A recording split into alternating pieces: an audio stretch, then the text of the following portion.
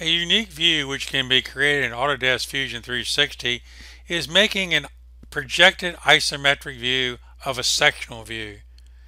In the drawing before you, you see there's a section, and then there is a isometric projected view of that section used for my parts list.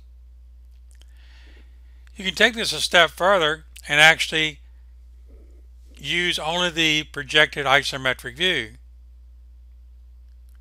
This works on parts as well, as you can see.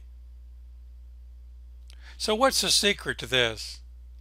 Well, the secret is that the actual sectional view is sitting outside the drawing. If anything that is taken outside the drawing sheet will not plot.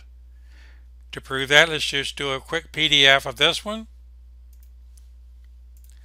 And you'll see that it does not plot the sectional view outside the borders. So, how do you make this view? Well, just simply take and pick on that view, make a projected view of that section, and go into any quadrant you desire. And then place it on the sheet. Remember that this view and the section name are linked, so you'll have to move it back into place once you move it off. So just pick on it and drag it back in place. Going back to the other one, as you can see, both views have been moved off the sheet. This will work on most every section except one. Let me just take this one and delete this view.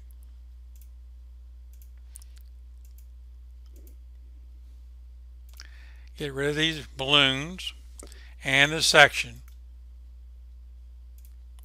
Now, I can make a section that goes diagonal, starting at this hole to the center, going across this center, but I cannot make a perspective or projected view of this because the cutting line or the section line is at an angle. So if I pick on this one, make a projected view, it tells me I cannot do it. That's the only exception.